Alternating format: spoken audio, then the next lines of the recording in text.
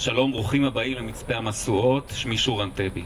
אנו שמחים על הגעתכם לטקס חניכת מתקן ההפעלה החדש של מיזם סינון העפר מהר הבית במצפה המשואות. מהיום מצפה המשואות נפתח באופן סדיר לפעילות של הדרכות וטיולים והרצאות בשלל נושאים, לצפייה בחיזיון דוקומנטרי של קרב 67 שהתנהל כאן, בתצפיות עוצרי נשימה, כנקודת מפגש לסיורים בכל האזור, וכמובן להשתתפות בסינון עפר הר הבית. הכל כדי לספר את הסיפור של ירושלים ולחבר את כולם אליו. לחשוב על כך שאני נמצא כאן לפניכם ומנהל יחד עם שותפי צחי דבירה את מפעל סינון העפר מהר הבית, הר הבית שהוא ליבו של עם ישראל. לחשוב על זה, זה בגדר של נס. אני רוצה לנצל את ההזדמנות הזו להודות לכל אלה שהשתתפו, שהם הממצא החשוב ביותר שיש לנו. כל אלה שהשתתפו הם אולי היהלום שבכתר, שכן אין תחליף למבט בעיניו של ילד שמגלה מטבע שבו לא נגע איש במשך 2000 שנה. אין תחליף לתחושתו של אדם זקן שבא להשתתף בסינון מהר הבית ומחזיק בידיו בהתרגשות עצומה את העפר המקודש של הר הבית. ואני מאחל לכם רק הצלחה עם המפעל החשוב הזה. מפעל סינון העפר זה חלק מהפתרון, אבל חלק קטן. צריך לחזק אותו, לתקצב אותו. אני אומר עכשיו כאן כאופוזיציה, אני יודע שכבר נעשו תהליכים, אבל כאופוזיציה אני אומר לחברי השר אלקין, התהליכים האלה רק צריכים להתגבר, ואנחנו נעזור במה שצריך מהצד שלנו, אם תהיה כנסת וממשלה יום אחד. אז צח ידע שמחקר אקדמי מעמיק ופורץ דרך שנשאר בגבולות העולם האקדמי לא יספק, ולכן כפי שהוזכר פה היה צורך בחיבור רחב הרבה יותר, רחב יותר מכפי שנעשה בכל חפירה או עשייה ארכיאולוגית קודמת.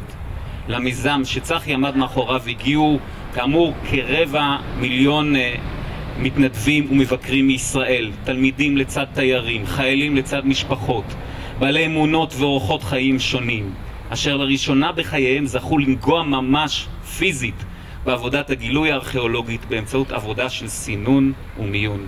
אז תודה רבה לכולם, ואני מקווה שתבואו גם לסנן פה בעתיד ותביאו הרבה קבוצות, ושנזכה לראות עוד הרבה מאוד מבצעים. המבצע החשוב ביותר עוד לא נתגלה, אני מעריך. אז תודה רבה. ואני מסכים איתכם שאין פה בעיניי שום קשר לא לימין ולא לשמאל, אלא יש כאן נכסי צאן ברזל של המורשת שלנו, ולכן כל ממשלה שתקום תהיה ברור לאיזו ממשלה אני מייחל, אבל כל ממשלה שתקום, אחד מהדברים הראשונים שהיא תעשה, היא תאשר את ההחלטה הזאת, שכפי שאמרתי היא מוכנה והתקציב קיים.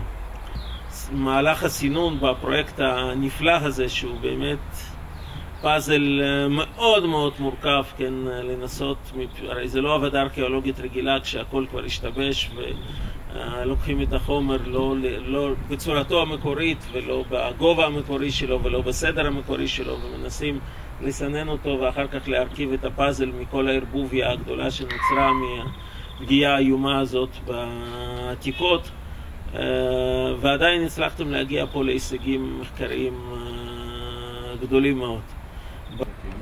הגענו לזמן הזה. אמן.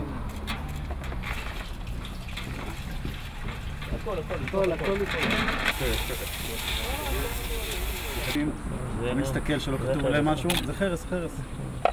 זה שבר קרע בקופת בית שני. זה עבודת נמלים, העבודה שלנו. גם זה חרס. כן. והיופי בעבודת נמלים שרק היופי בעבודת נמלים כשמסתכלים על הפרטים הקטנים לא מבינים את המשמעות, אבל רק כשמתאספים כל הנתונים ביחד בהתגייסות ציבורית כוללת, רק אז רואים תמונה כוללת עם משמעות. זה משהו, חותם של כהן מבית המקדש הראשון, זה חזק מאוד. היום יש לנו גם מאמר מקיף שעשינו, מחקר שלם, שמראה שכל המאפיינים של העבודה הזאת תואם למאפיינים ולדפוסים של בולות שהיו בשימוש של אוצרות במזרח הקדום, בתי אוצר של מקדשים ושל ממלכות.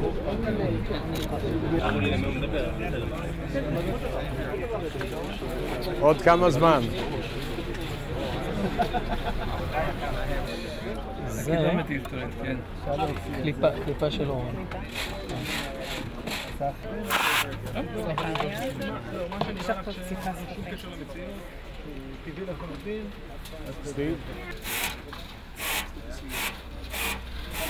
Yeah, this feels like dry cement. Yeah, one feels dry.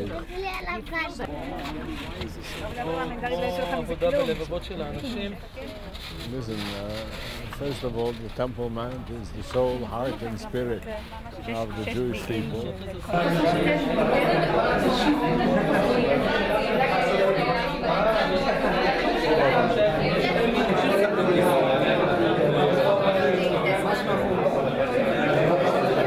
Magnificent public buildings, jewelry, beads, thousands of ancient coins. אוקיי, אז מה שאמרתי, הרעיון של התערוכה היה כשאני כארכיאולוג הגעתי לפרויקט ופתאום הייתי בהלם כמה זה שונה מאתרים ארכיאולוגיים אחרים, גם משך הזמן. אני לפחות דווקא מאוד אוהב את הממצאים של המאה ה-20 שמרגיש לי את החיבור שאני עדיין שייך לחלק מהרצף הזה, שאנשים שעדיין פעילים בהר הבית, אני עולה להר הבית, מאבד איזה מטבע, זה נופל לתוך הרקורד הארכיאולוגי ברצף של דורות, ולא איזה אתר שנעלם אי שם ואני לא יכול להרגיש את האנשים שהיו עליו. אני עדיין חלק מהאנשים האלה, וזה דבר אחד שיפה. הדבר השני שמדהים לדעתי באתר, שבכל תקופה יש את כל הממצאים. חוץ מאחת מהם והם כולם אותו סידור של היום, כל שני צדדים שווים 7, 6, 1, 5, 10, 1. מחקר חשוב באיטליה נראה שהחל מהמאה השלישית לפני הספירה כבר הקפידו על הדברים האלה. לעשות את המספרים